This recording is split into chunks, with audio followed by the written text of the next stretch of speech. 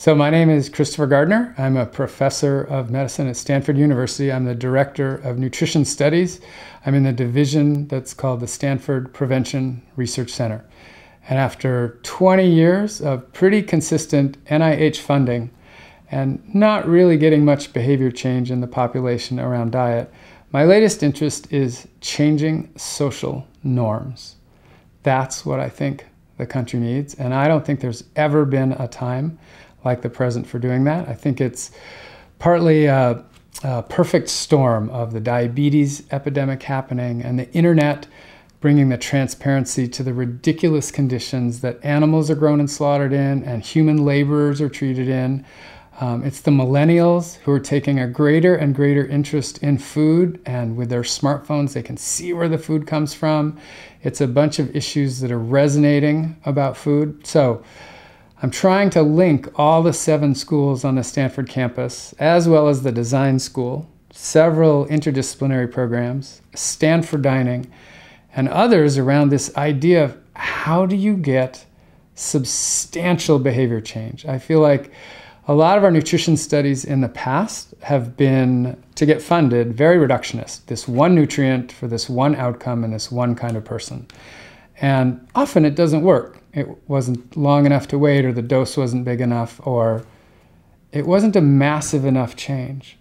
So John, when people go on your diet, it's a massive change. And when you do that, then you can see some really substantive changes in metabolism, how people feel. But just taking the Twinkie diet and shooting some nutrient into the Twinkie seems to be what America thinks nutrition should be. Just find that one magic nutrient. No. This is like completely change the way you eat and do it for a while until you like it and it's craveable and you can sustain it, and then feel it. And if you do that, there are people with stories to tell. But for the people that they're talking to, they go out there and the social norm is not that way. The social norm, I'll give you a story that we have from our pediatrics unit, which is one of the reasons that Lucille Packard has recently made some huge substantive changes to their dining hall, as they had just been giving a bunch of kids who are overweight a talk about health and nutrition and their diabetes. And the kids walked out, and it was February Valentine's month, and there were brownies and ice cream and soda outside the door. And one little kid looked up and said to one of their instructors, "Isn't this just the food that you told us not to eat? And it's in the hospital, and the hospital is where we should be safe and taken care of." And I've heard the Lucille Packard folks tell that story as one of the mechanisms the CEO and the other folks use as narrative, not a scientific research paper, but as a narrative. Say, people hear that story and say, "Oh my God, that is so wrong." And more than any research paper could ever publish, that kind of stuff is coming out. And so what I'm trying to do at Stanford right now is to learn narrative and to learn design school iterative thinking and prototyping. I'm trying to look for philanthropic streams of revenue, so I don't have to go to the NIH and make this incremental change and this next incremental change. We're looking for big changes. We want to see radical changes in the diet, which is going to take people producing food in a different way and preparing it, delivering it, CSA boxes being more available, more people going to farms, more people knowing their farmers, more people cooking. Cooking has to be cooler. The old home economics thing we had in school, we can't bring that back, but we have to bring some really cool cooking stuff back to school.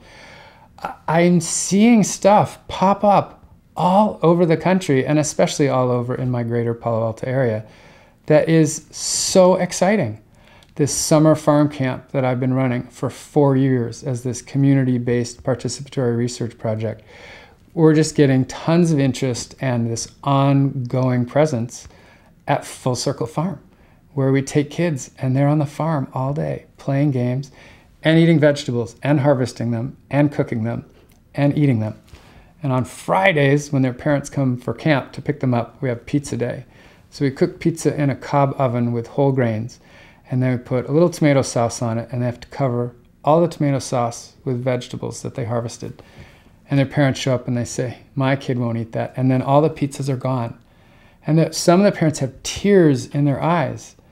And they say, how did you do that? Well, we had them at camp all week, and they tended them, they harvested them. We gave them sharp knives, and they chopped them themselves, and they cooked them. They had ownership in this food. That's a completely different kind of study for me. That's so different than my, hey, NIH, give me $1 bazillion, and I'll isolate this one nutrient, and I'll check their cholesterol level 2 weeks later. This is getting engagement in food as a value system and linking food to societal values, where it runs a lot deeper than your personal health. And this is what I'm excited about. And this is the kind of thing I really think we're on the verge of changing social norms if we can pull a lot of these enthusiastic projects and people together. I feel like we've lived in too much of a silo. It's really not just about nutrition, and it's really not just about preventing cardiovascular disease and cancer. It's about being alert and thriving and being at your best and loving the taste of food and being experimental and seeing the source of your food and seeing that it's not destroying the planet. And so when I bring in the business school perspective, the legal perspective, the civil engineering perspective of people who are trying to do some urban planning to make sure that there's an urban garden replacing that abandoned lot, and that people are growing food and underserved people are making money doing that. They're feeding their own families and they're selling it to local restaurants to make money, to fuel the new local food, cool restaurant movement. I cannot even imagine being more excited than I am right now. So 30 years from now, I really hope this just continues and that my epitaph reads, wow, this one guy, he linked food across all 7 schools at Stanford and then figured out a way to disseminate that and include the world, the state, the country, the world. And I don't mean to be conceited or arrogant, but it is such an exciting time right now. Those things seem to be falling in place, so I couldn't be more excited. So let me tell you some fun I just had recently. So I was picked as the voice of reason and the moderator of a debate between Joel Fuhrman and Lauren Cordain and Mimi Guarneri, who has studied under Dean Ornish. And I thought she was going to represent the Ornish approach, but she didn't. She actually picked Mediterranean after having studied under him. So it was basically Joel presenting mostly vegan, very plant-based, and Lauren presenting the opposite. And partly I had fun doing it. Partly what was stunning to me is how many people came up after and said, oh my God, I can't believe what you just did. These people are usually clawing at one another about their differences. And what I did is I got them to agree on a certain number of things. And so I'm going to answer your question this way. I asked them all after their presentations what percent of the American diet they thought came from refined grains and added sugar and packaged processed food that contained way more ingredients than we needed and really wasn't high quality food. They all estimated 70%-ish of the diet to come from that huge proportion. And then I said, and all 3 of you said we should eat more vegetables. So what percent of the diet could realistically come from just vegetables alone? And they kind of settled on maybe 20 or 30%. So I said, you guys would all agree that 70% of the diet should go away and 20 to 30% should be bumped up in terms of vegetables. Okay, now let's get down to this. What's the last 40%? And Lauren Cordain said all his paleo things, and Joel Fuhrman said grains and starches. And Mimi Guarneri was a little more in the middle because of the Mediterranean diet. So that's where I'd like to be. If we could get at the starting point where we all agreed there's really no controversy. We have way too much sugar, way too much refined grain, way too much packaged processed food.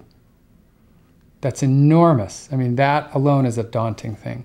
If you got rid of that and then you made tasty vegetables. I mean, one of the reasons people may not like vegetables is they don't taste as good as some other things. But man, when you grow that heirloom tomato in season, when you just pick those carrots, when you have all those fresh vegetables and you prepare them, often minimally, they can be great. But there's still that 40% left of the diet that people argue about. So I want to be the one who helps design the studies that has that as a base, that base diet that everybody would agree on, and then head-to-head compare the other ones. Because my diet works great for me. I'm 55 years old. I rock climb, I play volleyball, I bike every day. I never get sick, and I'm a vegan for the most part. I have chickens in my backyard and I have eggs, so I'm a flexi-veganarian. Most of my meals are vegan. I'm doing really well. I have people who look me in the eye who are extremely healthy. They don't get sick. They're very alert, and they say, I eat the opposite of you. I can't look them in the eye and say, you're wrong, and I'm right. Because they tell me they're eating the opposite thing, and they're healthy. But they do share some of the commonalities. They're not eating added sugar, but they're eating lots of fat. They're eating lots of animal products. They're eating lots of these other things. Is that just because they're young and resilient and their bodies are tolerating it now? Or is it really healthy for them? I want to answer those questions, but in a fair way, so that if you get the vegan, vegan, low-fat, grain-based, starch-based aficionados on board, you say, yes, I would agree, that is the best kind of diet that way. And you get the other camp saying, yes, this is my best diet. I want to see those diets pitted head-to-head. I think that's fun. But when you get to that point, John, a challenge is when we get real-life people to follow these diets, they don't do those two diets the same way. They do them in a number of different ways. Somebody really doesn't like broccoli, but they like cauliflower. Somebody really doesn't like wheat, but they like rye. Are those the same diet? Yes and no. And so I'm trying to thrive on that variability and understand it more, because I think there's room for a certain amount of variability after you get past that baseline that we would almost all agree on. I want to understand that variability. And is it true? Is there human variability that different people thrive more on one diet versus another? And is it different for different people? Because I'm open to there being that difference. So the way I want to help promote behavior change is to let everybody see what Ansel Adams or somebody said. You pull up this one thing in the ground and you find it's connected to everything. So you can't just say plant diets. You can't just say vegan. People give examples of people who aren't vegans who thrived. But if we look at blue zones, that didn't come up today, those blue zones that are very plant-based. Oh yeah, I think there's plenty of evidence, and I think that's better for animals, better for people. Yes, I'm certainly a huge plant-based proponent if that didn't come across before. But I'm also very open-minded, because I am confronted by people who don't do that, and they appear to be thriving. And I want to be open to that. I am not proselytizing my own personal diet.